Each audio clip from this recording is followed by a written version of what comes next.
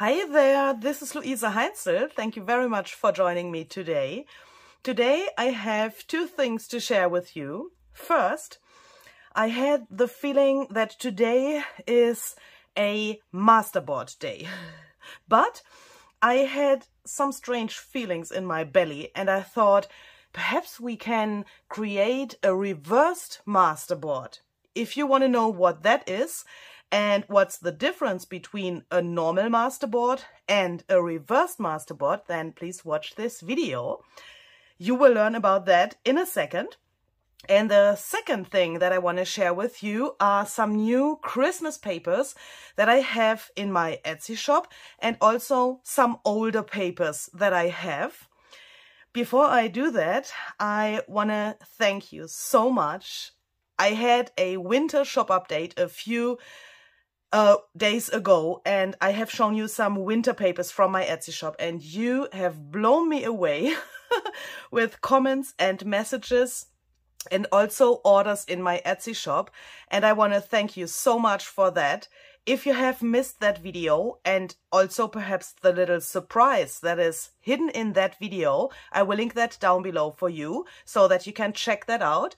And if you are into junk journals and if you're looking for some digital winter papers, then please watch the video. I think it's worth it because there's a little secret.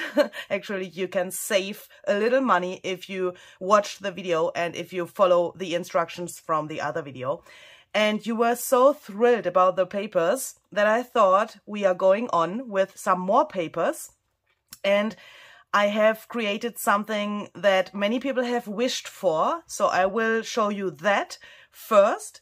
Then we will create the reversed masterboard, and in the end of this video I have some more older Christmas papers that you also can find in my Etsy shop that I want to show you because you've appreciated to see the different papers and also what you can mix and match. So we will do that for Christmas in this video as well. So let me first show you this. So the first set that I want to show you is this one that is called Christmas Ledger Junk Journal Pages. If you're not familiar with my Etsy shop or if you are new to Etsy or my digital papers, let me quickly explain something that can be really helpful if you're trying to search for a specific item in my shop that you have seen in one of my videos, for example. This, what you can see here, is the preview picture that you also can find on this main page of my Etsy shop. This here is the name of the kit, and this is the name of what it is. Do you know what I mean? So here's the actual name. This set is called Christmas Ledger, and this says Junk Journal Pages, so you know what it is. And if you want to search for a specific item that you have seen in one of my videos, then you can just write down this name to remember it and put it into the little search bar on Etsy when you are on my shop page. The link is down below in the description box. Then you can just type in this and you will immediately find this item so that it is a little bit faster and easier for you.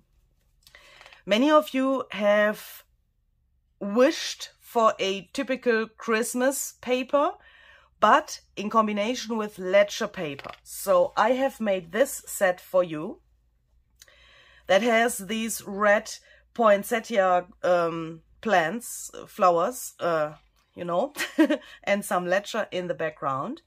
And perhaps if you know me really well and if you know my channel, you see that this is really similar to the Halloween ledger that I have shown you a few weeks ago. Some of you have seen the Halloween ledger and you've wished for a Christmas ledger. And this is what I have done for you. Of course, your wish is my command. I think these turned out really, really cozy, and I was really surprised how different to the Halloween ledger these look. So I will link the Halloween ledger papers down below for you as well, if you don't know them. And there's also a set without all of these flowers and without this white stuff that you can see here, this gessoed background. so that you can also find some really neutral ledgers in my shop. I will link that down below for you as well. So that is everything on this that you can see on those papers here. Oh, excuse me, please. But without the flowers and without this white stuff, so that you only have the ledger. That is really cool for collages and of course for using for neutral pages that you want to put into your junk journals perhaps. So that was Christmas ledger. And then I also have another set that looks really similar, but that was also a wish from some of you. I have called this Blue Poinsettia ledger. When you see it in a second, then you will see that it is nearly the same thing like that what I have shown you a second ago, but in blue. But I wanted to have this color variation. On the one hand, you can combine those really well with each other, of course. And on the other hand, there were many people who wanted these blue flowers here. And of course, this is a totally different vibe, yeah, so this is blue and the other one is red, but perhaps you can see that this feeling of the papers is really different. I think this belongs like this, sorry. So we have this, and of course you can combine those with any other of the Christmas papers that I will show you in the end of this video. And I think, I mean, I'm this kind of strange junk journaler, yeah. If I would make a blue journal, for example, in spring, I mean, blue and spring for some people doesn't match each other. For me, it's okay. I can make a blue spring journal, and I think you can do that as well. I would have no problem to put those papers in there if the blue fits. Do you know what I mean? So this doesn't have to be for Christmas or for winter. You can of course combine that with any other blue or bluish papers as well. You can use that the whole year. I mean, who says that you can't do it?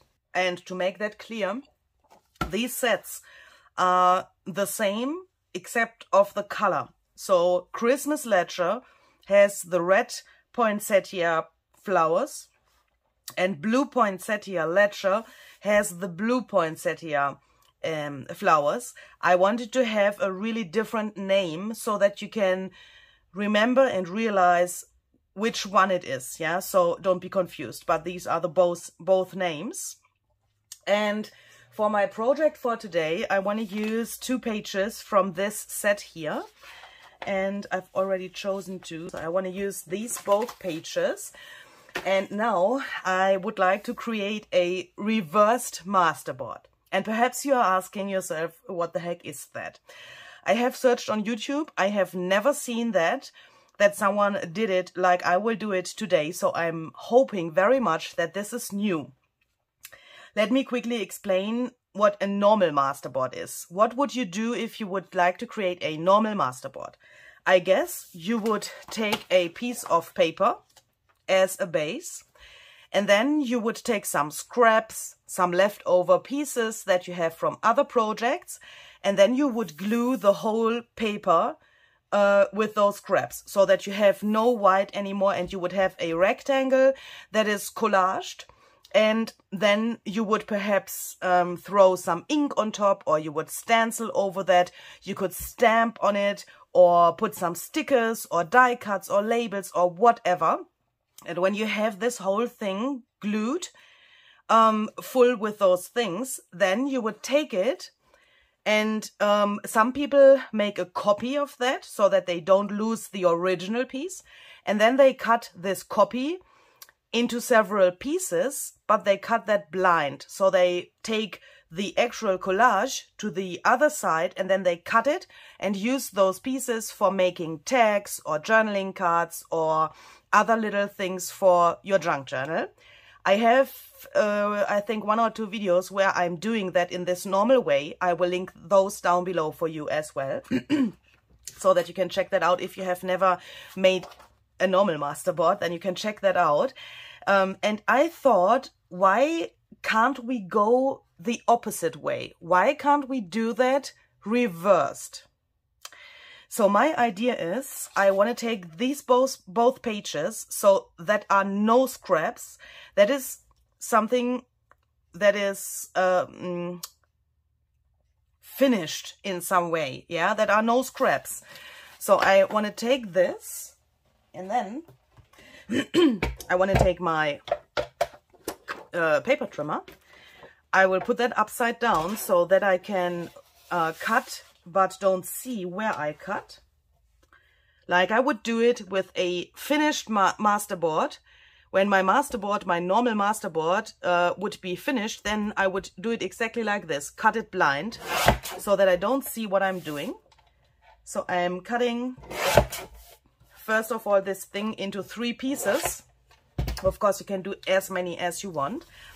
And now I want to mix those up a little bit so that they are not in the order that they were before.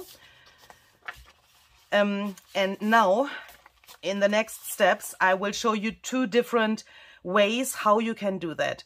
The first thing is, I would say, more controlled. And perhaps you are a beginner and you think, ooh, I can't do it completely blind, completely without seeing what I'm doing. Then you can do it like I will do it in the following seconds, but I will also show you a next level of that, yeah? But both ways would be possible.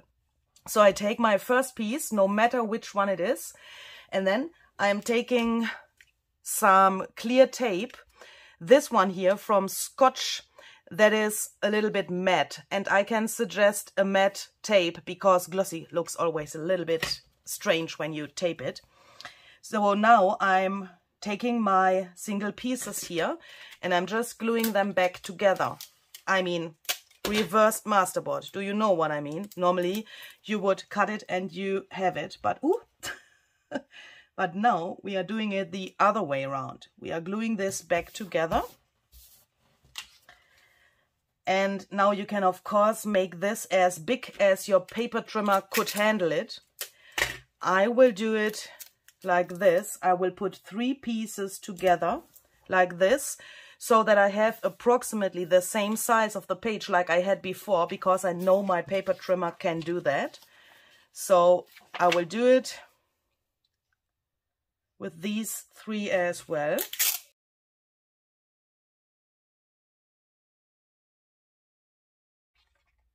So when we have glued everything back together, then we have 2 sheets again.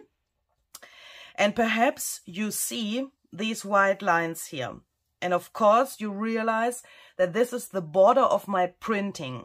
I have printed these digital papers not borderless this time, because I wanted to show you that these lines in the end can be part of your design and they can look really, really interesting.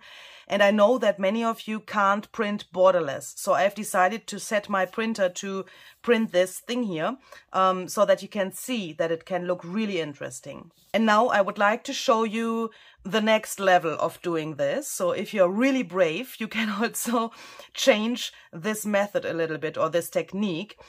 We will cut this again so that we can not see what we are doing.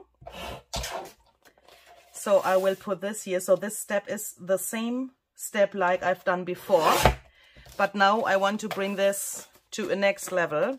And yeah, the next level, that sounds a little bit strange, but I want to show you variations how you can do that.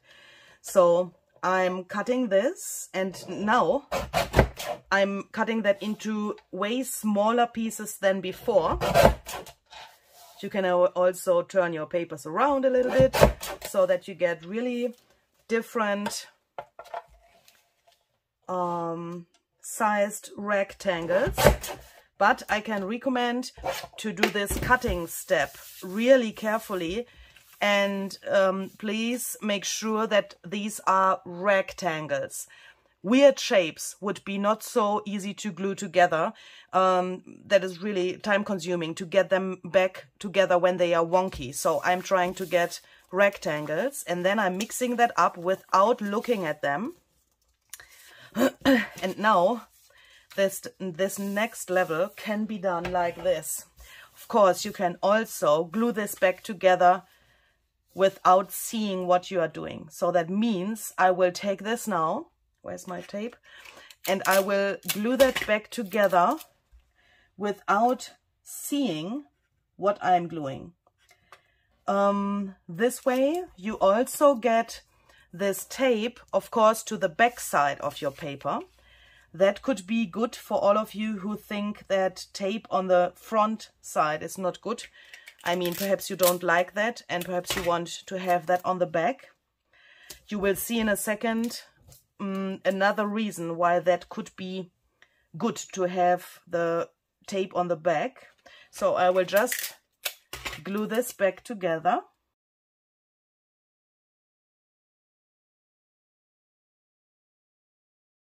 So when we have that, then we have 3 of these tiny pieces left over that were a little bit too much here for my rectangle, but that doesn't matter. Let's see what that is. Okay, we can save that for later. And here on the smaller piece, we have now something like this. Looks really cool, but not so bam, but please wait. And here on the other piece, we have this. And now, also not so spectacular at the moment, but now I want to go a step further and I want to do something that you probably would do on a normal masterboard as well. I would like to take some stencils and I want to go with these both. This one is 006 from Tim Holtz and Stampers Anonymous, and this one is 022 also by Tim Holtz, and I'm using frayed burlap oxide ink and this little brush thingy here. And now I want to go over some of the areas with the stenciled pattern, but really randomly. As you can see, just a little bit here and there. Whew. It's art. Don't care about those things when you mess up your stenciling. That doesn't matter because it's art. So we have that, and I will do the same here, and then I will also go over some of the areas with the other stencil.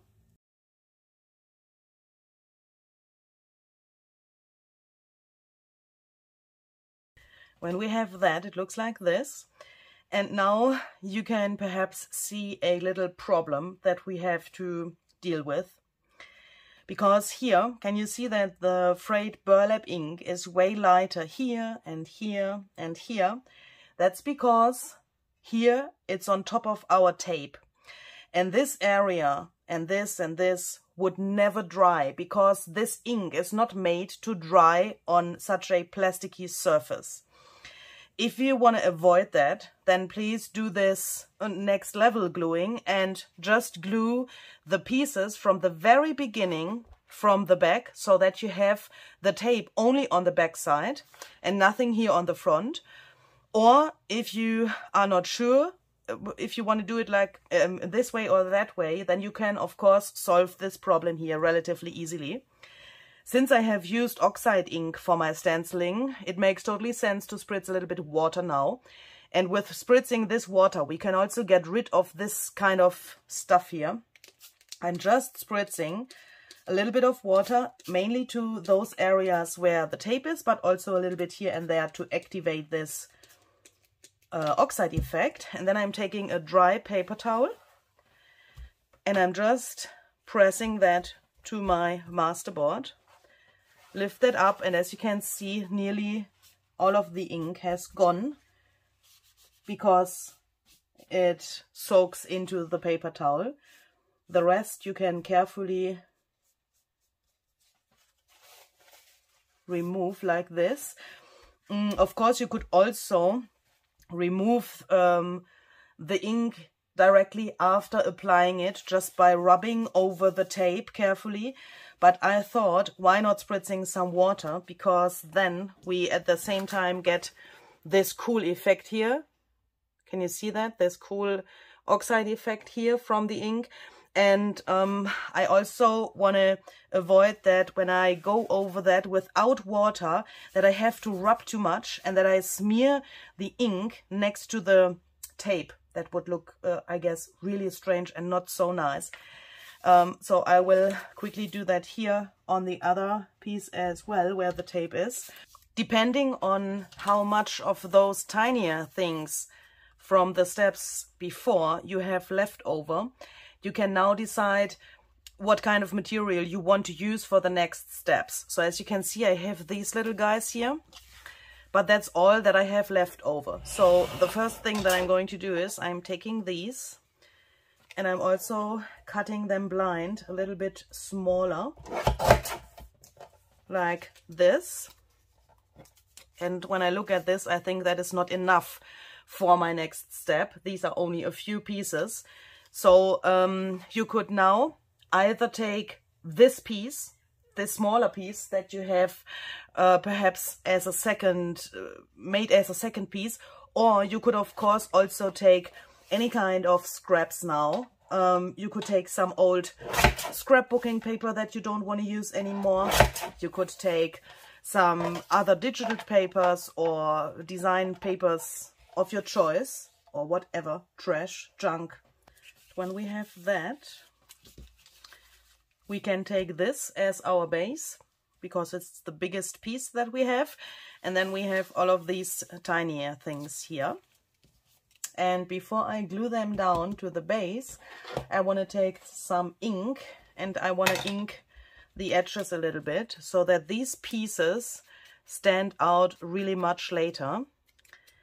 I want to have them as little highlights on the top, not as a focal point or something like that, but I want to have them stand out really much. So now I want to take some really strong glue. I'm taking some bookbinders glue, and now I will glue down these pieces. Of course, now that I can't do that blind, that would look really strange in the end. So I have to look at this front side now. But I'm taking these pieces, and as you can see, because we have taped the single pieces in the last step from the back side, we have something like this here, of course, where the paper is overlapping. We have this. We don't want to have that. So I'm taking this and I'm just gluing that down like this, so that I can get rid of all of these ugly areas here. Of course, you could also take a glue and go with the nose of the glue here below the paper and glue that down, but why? I mean, this is way more easily, and of course faster and more fun. So I will glue all of these down, and I also I also want to do something else, not only gluing these loose pieces down with these rectangles, but I also want to break the rectangles that I already have here a little bit. So if I, for example, see this white line here and I think, oh, here's tape on top, no ink will hold there, no matter what I will do in the end, this will stay there and I don't like it, yeah, then take this and break that line with another piece like this.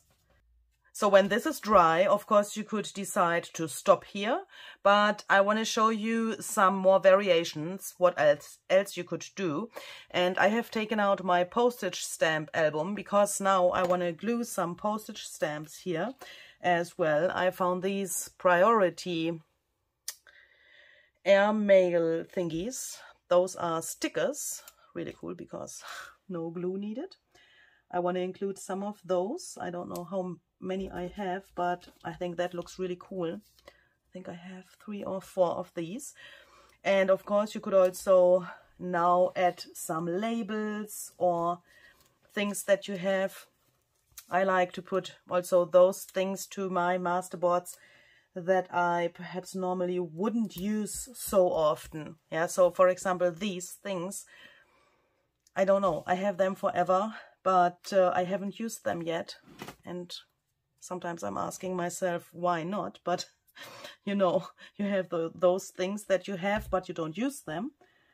And I have a ton of postage stamps, so why not including some of those here as well? Here I have some numbers and labels and that stuff, and I also want to put some of those here and there.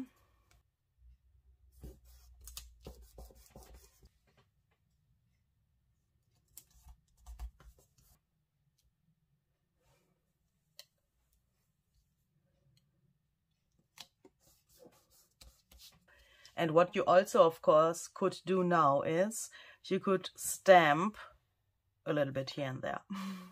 So I have decided to take my Field Notes stamp set by Tim Holtz and Stampers Anonymous. CMS 396 is the number. And I have chosen this because there are several stamps that fit my digital paper really, really well. These little writings here, this handwriting, and also this field label thingy, but also some of these numbers could look really great on this design.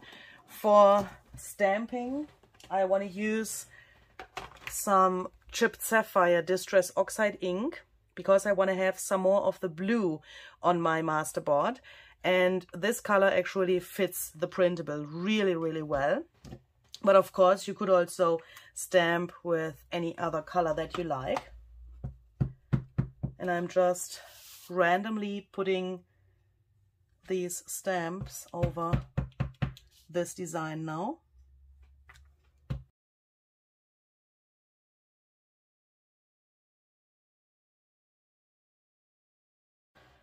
And for some of the numbers, I want to use some frayed burlap distress oxide ink, the same one that we've used for the stenciling in the beginning.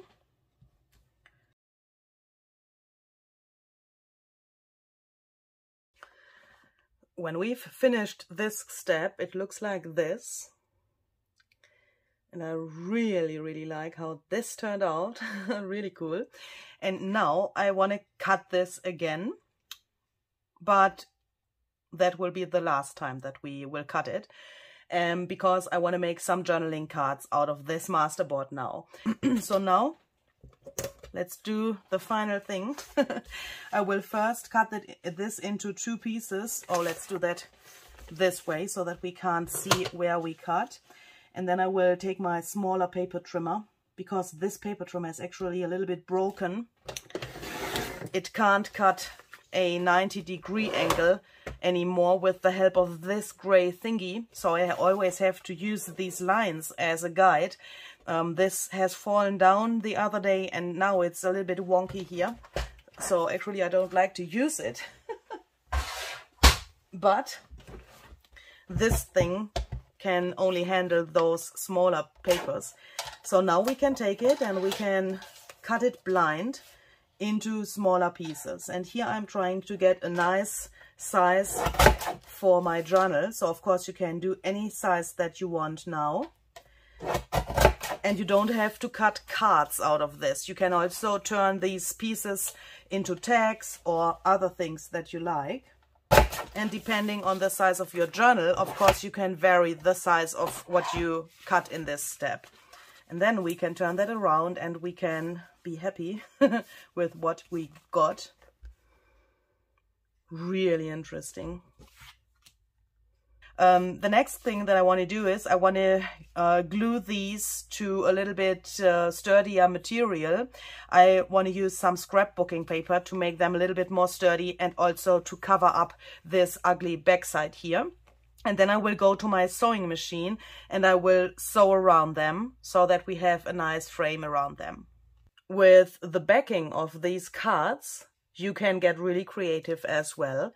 I want to show you some variations how you can do that. So here, for example, I have taken a piece of scrapbooking paper, put that to the back, and then I have sewn around it like with the other cards as well.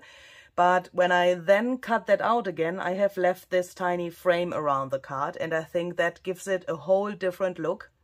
And of course, you could also take a paper that matches the other colors of your journal really well to get a cohesive look with these colors as well. Here, I've done nothing to the frame, but also a variation, I've turned the scrapbooking paper the other way around. Please ignore this. This is art from my sewing machine. Yeah, so you can make a patterned backside, of course, as well, compared to this one that is plain. And of course, you could also distress the edges. That's what I've done here. I've used some frayed burlap ink, like we've used for some of the stamping, and just distressed the edges. And when you have these cards all in the same journal, they would look cohesive, but you can see they are all different, and you have some tiny variations in those cards, what makes it, for me, really special. And now, of course, you could take these and you could put some focal points to those cards. You can leave them like they are, of course. They look really interesting, I think, but of course we can dress them up a little bit. And there are, of course, different variations and different possibilities what you can do. I really like to use some die cuts or similar things. Some fuzzy cut images, for example, would work really well. I have these die cuts cut out from some leftover watercolor paper where I had some experiments and some fun, you know. And of course now you can play around and look what you like.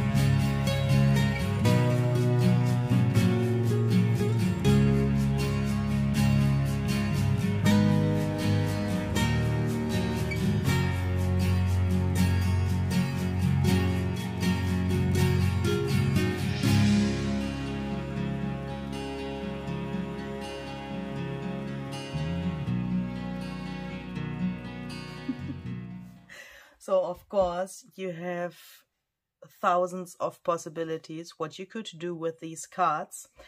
And what I really like to do is when I have finished my masterboard and I have cut that up and I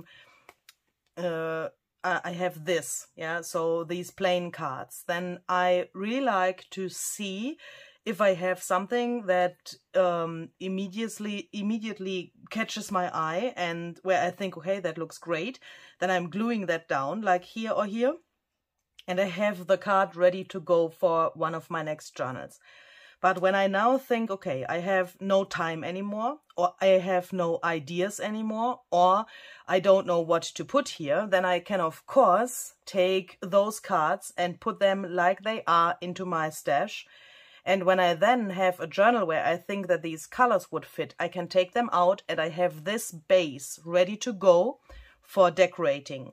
And I really like to have some of these in my stash because, yeah, you can save a lot of time. And with this, you have something like a starting point. You don't have a plain card in front of you, but you have something that inspires you.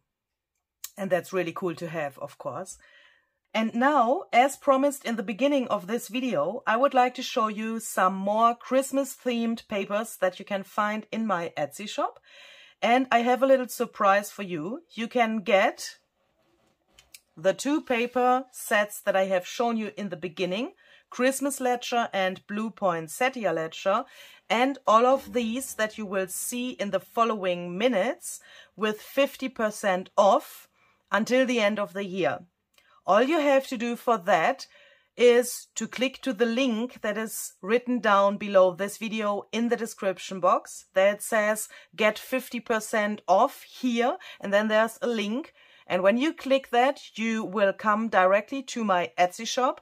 And when you put one of these items into your shopping basket, then you will get the discount automatically at the end of your ordering process.